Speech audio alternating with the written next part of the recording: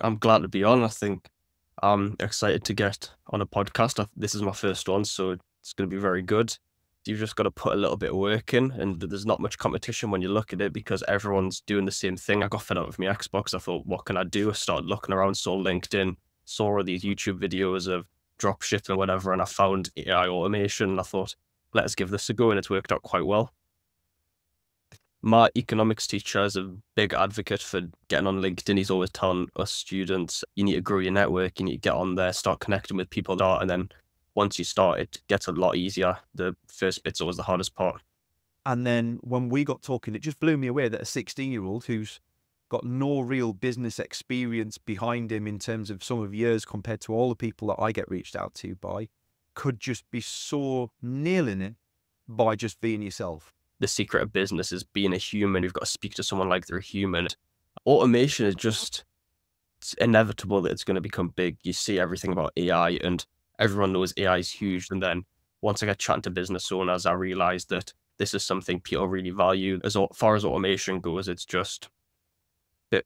always going to be improving as well. Yeah, I think when we were chatting before, you summarized yourself as the outsourced automation department, and I love that. One of the things that we touched on when we very first interacted on that post on LinkedIn actually was I was talking around the anxiety of being a business owner and how it's really stressful for me, and you were commenting that you don't really feel that pressure. I can't imagine. That must be really exciting for you that you can just take those risks and not worry.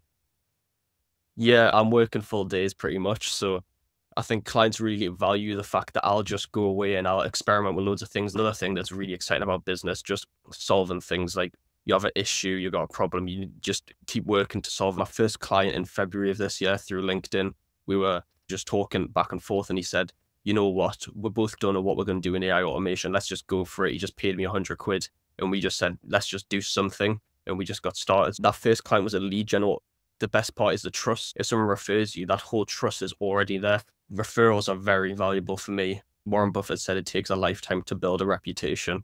The continuous journey is the most exciting part. Even if you're not making money, comes as a byproduct, and that's genuineness inside. When times get hard and you're not making the sales, you're thinking some people might just sack it off and get disheartened over the money not coming in, but I just keep going because I value the experience. Tell people exactly who you're going for. You need to tell people what you're going to give them. You're telling people about what the product's going to do for them and what the benefits are going to be. Have AI create a summary and give you key bullet points to cover in the blog. So start to be able to pump it out lots and lots more. Stop sticking with one idea, get AI involved and just go at it from a much more, just throw things at the wall, see what sticks and keep trying new things. Humans are definitely used in every workflow because otherwise you're just ignoring the fact that business is humans, communication between one another. Make sure I have the human elements, make sure I get a proof check before it goes out. AI is there to save you time, not to make you lazy.